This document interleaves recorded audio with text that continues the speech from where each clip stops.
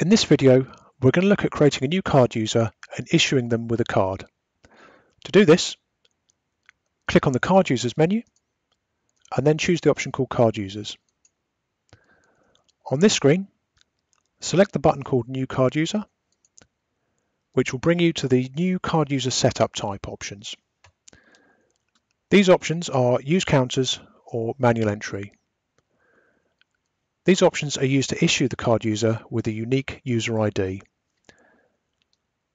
By using the manual entry number, you can specify the number yourself.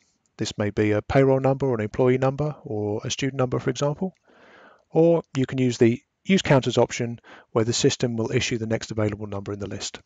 In this example, we're going to use the Use Counters option. Depending on how your system's set up, your number ranges may start with a different letter, but for this example, we go with the letter A. And you can see here, it's issued the user with the next available number. You've then got the card number box where we enter in the card number. This number may be found printed on the card itself, or if not, you may need to seek assistance with whoever issues the cards, as they will need to give you the appropriate number.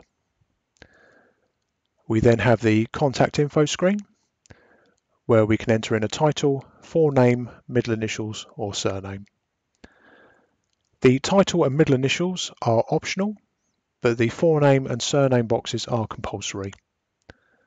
So in forename, we enter in the forename and then enter a surname. You have a validity option.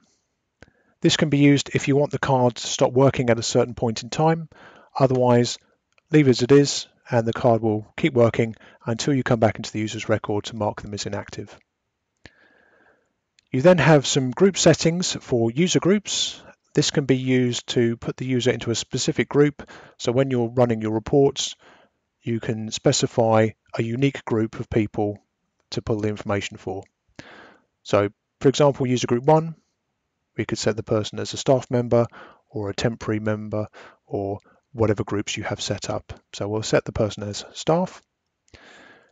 You do have some user groups 2, 3 and 4, depending on whether you use or need them.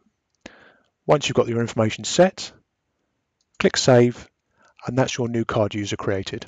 Thank you.